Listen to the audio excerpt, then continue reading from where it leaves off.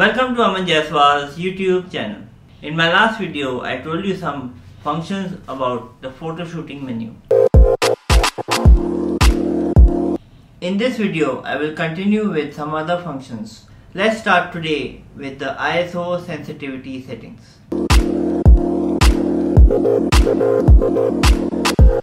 ISO setting is used to fix how sensitive you want the sensor to be. So, higher the ISO number, higher the sensitivity of the sensor, and vice versa. You can set the ISO in two ways. Firstly, from the ISO button near the on-off switch by using the command dial on the right side of your camera next to the record button. To adjust the ISO, press the ISO button and rotate the command dial to change the setting. You can also do this in the photo shooting menu. In the photo shooting menu, you have two options. If your camera is on the auto mode, you can only modify the ISO settings. However, if your camera is in any other mode apart from the auto mode, for example the PSA or manual mode, you have the option to select some additional settings. Let's see them. Auto ISO sensitivity control. If this is on, it allows the camera to determine the correct ISO setting for the shot you are about to take and make necessary adjustments. So if you have chosen 200 ISO and the light condition makes it necessary to use, the camera will automatically adjust this to 400 ISO.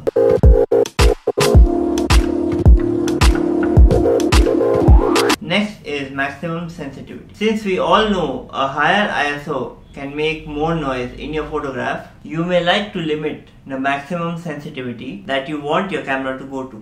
Here, if you have set the maximum sensitivity to 8000 ISO and the conditions require a higher ISO than 8000, the camera will only select the maximum limit that you have specified, that is 8000 ISO. However, below this ISO, the camera will adjust it according to the requirement. You can also choose a maximum ISO with the flash, just as we did in the case above. This functions in a similar manner. The last one is minimum shutter speed. You can choose the minimum shutter speed for your ISO sensitivity. However, keeping it on auto is the best option, because it is easy to set the shutter speed. I however leave the camera on my auto setting so that the camera takes care of all these ISO settings. Now let's look at the white balance menu. This is at the top here. Now you have three different auto white balance settings. White balance is adjusted automatically for optimum results with most light sources. When an optimal flash is used, white balance will be adjusted according to the white balance of the flash. White balance ensures that white objects appear white regardless of the color of the light source. The default setting A1 is recommended with most light sources. Now we have three options here. Auto 0. This keeps the whites and reduces the warm colors, so your whites stay white. The second option, Auto 1, keeps the overall atmosphere. If it was warm, it will keep the atmosphere warm, and if it's cool, it will keep your whites cool. The third is Auto 2, where it keeps the warm light colors. It will always be warm no matter, even what was seen as cool. Now we have a lot of other options which you can set depending on the type of light we are using. The first is Natural Sunlight Auto. It will produce colors as close as possible to what you see with the naked eye. Temperatures here will range from 4500 Kelvin to 8000 Kelvin. Next is Direct Sunlight. This should be used only with subjects that are lit with direct sunlight. Temperatures about 5200 Kelvin. The next is Cloudy, to be used in overcast conditions. Usual temperature 6000 Kelvin. Next is Shade, to be used in subjects with daylight but under shade. Temperatures about 8000 Kelvin. The next is an incandescent light. So you use this option with an incandescent lighting. Temperatures usually 3000 Kelvin. Fluorescent, for use under different fluorescent lighting conditions. Flash, used with flash and other strobe lights of temperature 5400 Kelvin. K, choose color temperature.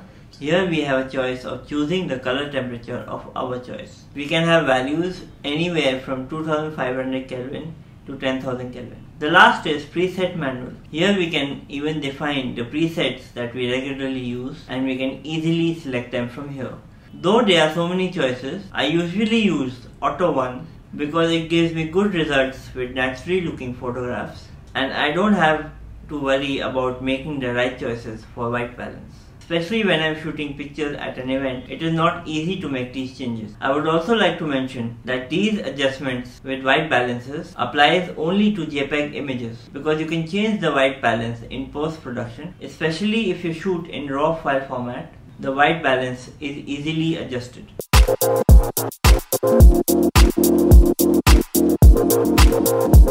Now let's go to the next option in the photo shooting menu. This is picture control. This is used to manage the hues and tones of your photographs. Some standard profiles are built in the camera and these can be used depending on what kind of results you want. These are useful if you're shooting in JPEG format. However, if you shoot in RAW, we can make changes during post-production. For example, if you're using the standard profile and in post-production you want to change it to vivid, it will do is it will remove the standard profile from the RAW file and apply the vivid profile to it.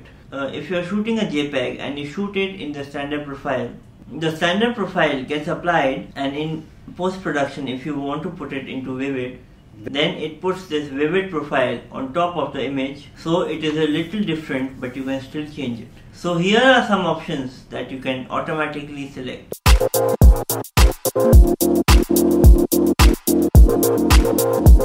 First is the auto. Here the camera automatically adjusts the hues and tones based on a standard picture control. Here the complexions of the subject will appear softer and trees and skies taken in outdoor shoots appear more vivid as compared to standard picture control. Next is the standard. This gives a standard processing for balanced results. This is the recommended default setting in most shoots. Next is neutral. This does minimum processing for natural results.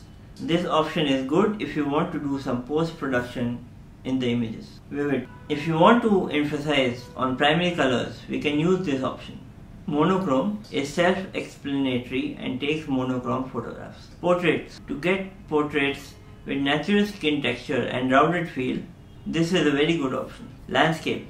Use this for vibrant landscapes and long-range photography. Flat. When this option is used, it preserves a lot of information on tones, shadows and highlights. This is especially useful if you want to do some extensive post-production work or when you want to retouch the image. Now in addition to this, we have some 20 picture controls.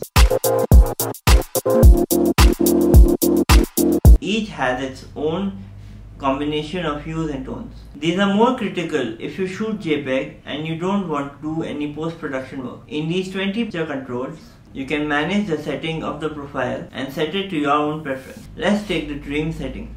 You can come to this profile and go and change all the settings as per your requirement. You can do this for all 20 creative options. Thank you for watching this video. I have now explained quite a few of the photo shooting menu. In the next video, I will continue with some more menus and explain them. If you like my video, please like, share and subscribe. And do not forget to press the bell icon so that when I upload my next video, you can get notified. And please do not forget to comment.